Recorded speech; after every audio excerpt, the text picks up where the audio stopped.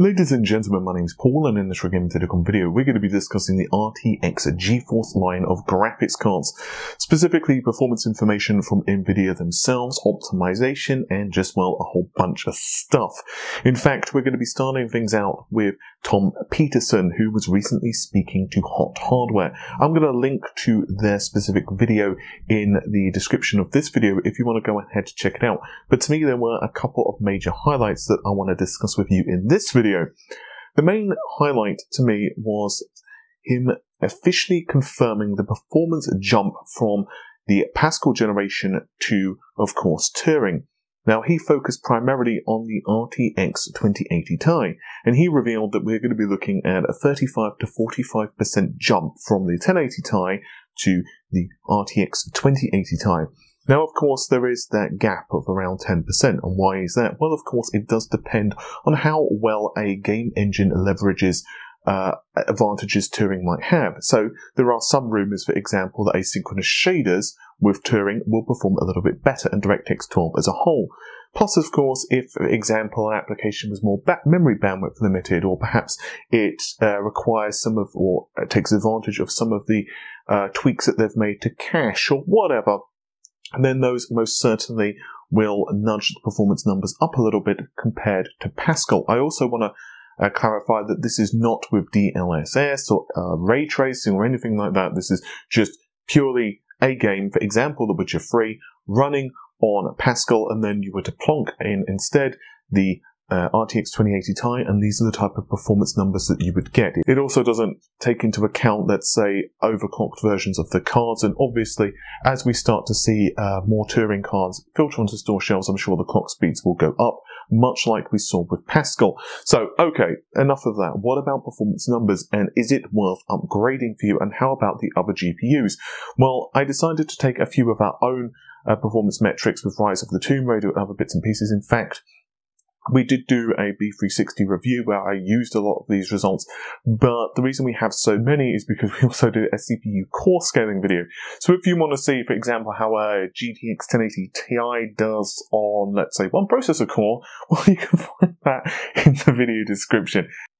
The hint is actually kind of better than what you'd expect. But anyway, let's go through some of the results, shall we? I've only got 4 games because I want to clarify that this is not a benchmark. We have not benchmarked this, but we're simply taking 1.4, which is obviously the average of 1.35 to 1.45, and basically timesing it by the results we had of the of the GTX 1080 Ti, which was a Founders Edition model. So we're going to start things out with Rise of the Tomb Raider high 4K. So with the with the 1080 Ti, we got 68.78. Let's just call it 69 frames a second. And that goes up to 97 frames a second with the RTX 2080 Ti. I'm just going to call it the 80, and we're just going to call it the 10 and the 20 just to make life simple for this video, because otherwise I'm going to go nuts. The 10 got 77 frames a second in Batman Arkham Knight at 4K with everything maxed, and 107.8 with this theoretical RTX 2080 Ti. The 10 on Hitman at 4K with ultra settings gets 69 frames a second, and then we get 96.5 frames a second with the 20. And Deus Ex, we are looking at 47 frames a second, once again everything maxed with the GTX 1080 Ti.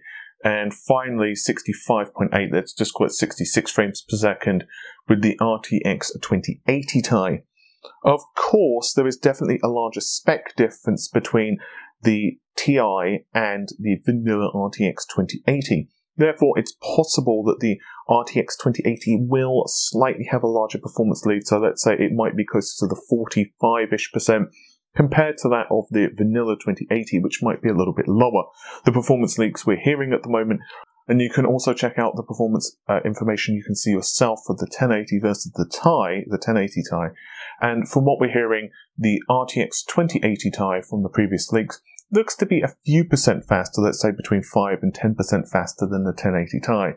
So, in other words, the pecking order will be something along the lines of, you have the RTX 2080 Ti, you have the RTX 2080, then we can presume we're probably going to have the the GTX 1080 Ti, then we're probably going to have the RTX 2070, and then, of course, you're going to go down the Pascal stack, and who knows how the 2060 and so on are going to fit into things. Now, some people are going to immediately say, what, 40% for that price? That's kind of disappointing. Well, in my opinion anyway, the performance jump is not too bad. If you were to look at previous generations of Nvidia cards, and by all means you can also use AMD, or ATI back in the day I suppose, and other companies as well, the performance jumps are not actually always huge. And you have to also take into consideration ray tracing and tensor cores and all that stuff. But let's focus primarily on the performance just for a moment. So let's go way back into the days of the GTX 480 versus the 580. Now, one of the key issues with the 400 series was, well, the heat, right? We all know that. I actually decided to jump on a 480 back in the day because it put out slightly, and I do mean just a titch, better performance than the 570. So the performance leap between the two generations, and I say generations in a really loose way, it was simply a refresh between the 500 and the 400 was around 10-12%, depending once again on the application. The GTX 680 compared to the 580 was only around 19, 20, 25% at best, depending once again on the game. It's still not bad or anything like that, but still nowhere near the 40% we're seeing here. In fact, the closest jump that we have in terms of the performance metrics was actually from the 780 Ti to the 980 Ti, where, once again, you were looking at the 35 to 45% increase in performance. And some of that actually, in some games, is probably memory as well, because obviously the 780 Ti only had 3 gigabytes of memory. It was actually kind of weird for a while. There were some games, like Resident Evil 7 is a classic example, where the game actually had issues on the 780 Ti when it was swapping data backwards and forwards, but the actual shaders were fine. So it's kind of weird, like some games actually were faster on, let's say, the 780 Ti back in the day compared to, let's say, the R9 290X. But the 290X actually aged better because of that additional RAM. It's beside the point, but still. But then, of course, we got spoiled, and we were looking at 60 and 70% leaps from Pascal compared to Maxwell, or to put it another way, the 980 and the 980 Ti versus the 1080 and the 1080 Ti. And why is that? Well, there are several different reasons. For one, we had a leap in process technology. Nvidia also released a drastically improved architecture, which was just monstrously improved when it came to pure raw clock speed. We also saw the inclusion of GDDR5X memory, which of course saw memory bandwidth go absolutely through the roof, and combine that with better compression technology. What does all of that mean? Well, basically, Pascal was one of those GPUs which was just like, everything just came together. And I don't like to use this comparison because it's apples to oranges, but it's the best comparison that I can think of off the top of my head. And, you know, you don't have to agree with anything I'm saying here, by the way. This is just my personal opinion. And by the way, we're not getting a review sample from Nvidia or anything like that. We're actually going to be buying our own RTX 2080 graphics card because we want to continue the coverage from you guys. And, well, we don't want to... Yeah, we're just basically buying our own card because obviously we need GPUs and stuff for the channel anyway. And that's partly, by the way, where your Patreon cash goes and why when you watch ads and stuff on the videos and do all of this cool stuff, it helps us to once again purchase this equipment. So anyway, so let's put it this way, from my point of view, the RTX 2080 better be a bloody good card. But anyway, yeah, so as I was saying, in my opinion, it's kind of like Pascal was a bit like Sandy Bridge. You know what I'm talking about. Like Sandy Bridge, the 2500, the 2600 were amazing processors. And they had everything going for them. The architecture was a classic leap over Conroe, over Core 2 Duo and Core 2 Quads. Not that they were some bad processors, they were incredible as well. But, as we all know, Sandy Bridge was amazing, and you can make a really compelling argument that if you have like a 2600K, especially a 2600K, and you've overclocked it really heavily, and you're running at a high resolution, you're probably going to be okay for the next year or two with games. Not all games, by all means, you're going to definitely be frame rate limited in certain titles like Ashes of Singularity and other type games. But generally speaking, you're not going to be too bad off. And that's kind of what Pascal was. It was that perfect mixture of a new process node, a new architecture, a ridiculously high clock speed, and blah, blah, blah, blah, blah. And it all just came together. Another really cool piece of information that's popped up from Eurogamer. The folks over there actually were managing to speak to the guys over at EA DICE and also Nvidia and so on, and they actually found out optimization information. Now, in my opinion, this stuff should have been released much earlier from the developers.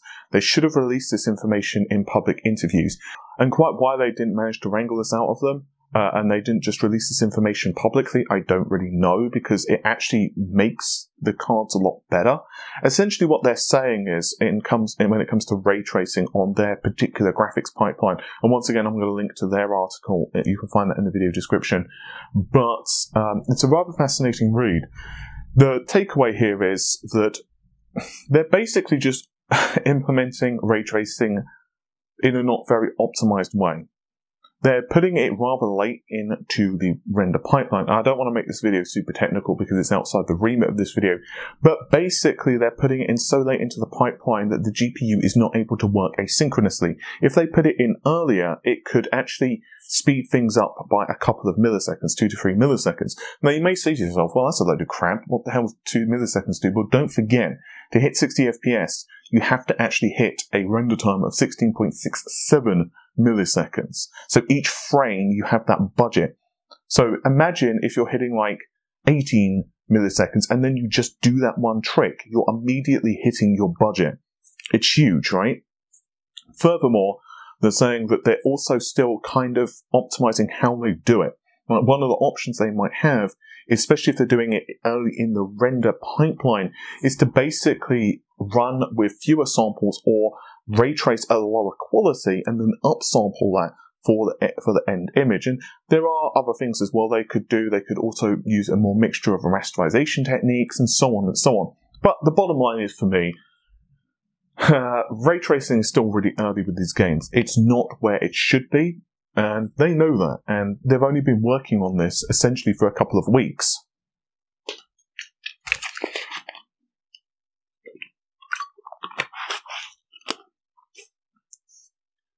And I also want to point out one small little thing. It's not just about games looking better. And don't get me wrong, I do love the visuals of ray tracing, but there is something else that we also have to take into consideration, and that is smaller studios. So back in the day of like AAA development, I'm going to use a really simple example because I was watching The Gaming Historian just recently. It's actually one of the few YouTube channels I watch, and he was going over Spyro, which was, by the way, a game I never played when it was released, and he was pointing out how tiny the team was. Like, one dude basically programmed the entire game engine, right? And, of course, John Carmack did much the same thing with the original Doom, and he put much of the work in as well for Quake, and you get the idea. The reason I'm bringing that up is because back in the day, very small studios could put out visuals which look really impressive, at least for the time. That's no longer the case because artists need to put so much work into things such as screen space reflection. And my point is that this will, at least when ray tracing really catches on, it will allow developers to put out things that, yes, do look better visually, but more importantly allows AAA studios to perhaps scale down their teams some or reduce the time that it takes to put out games, because a lot of the time goes into creating shadows and lighting and reflections, blah, blah, blah, blah, blah. But it also means that smaller studios which don't necessarily have huge budgets, or perhaps are just like 12 or 15 or 20 people, they can actually put out games which look really impressive because of ray tracing. Now, finally, and this is kind of tying everything I'm saying here together, and that is that I do believe that Nvidia are still working rather a lot on Turing and ray tracing and the whole architecture, and I do believe that 7nm shrink is almost inevitable. I think one of the things they're going to be doing, and I did do a Turing analysis recently, we were discussing the number of tensor cores per SM, and another thing we did learn, of course, is there is one ray tracing core per SM. So that means if you've got 68 SMs, that means you have 68 RT cores. So inevitably, there's a good chance that one of the optimizations they could do is simply increase that number with a die shrink. They could perhaps bump it up to 2 RT cores per SM. That's just a theory. Another possibility is they could just increase the number of SMs, period, which might be the better way to go. Obviously, it depends on how they kind of go forward. It also depends on if they can make their SMs more efficient. The RT cores more efficient, and so on and so on and so on. So there's definitely a lot of stuff to say there. So anyway, hopefully you have enjoyed this bit of a Turing update video. It's more of a ramble than what I'd intended. But yeah, hopefully, as I said, you've enjoyed it and found it somewhat informative or something. I'm also going to give one final announcement. This is not anything bad, just for your FYI.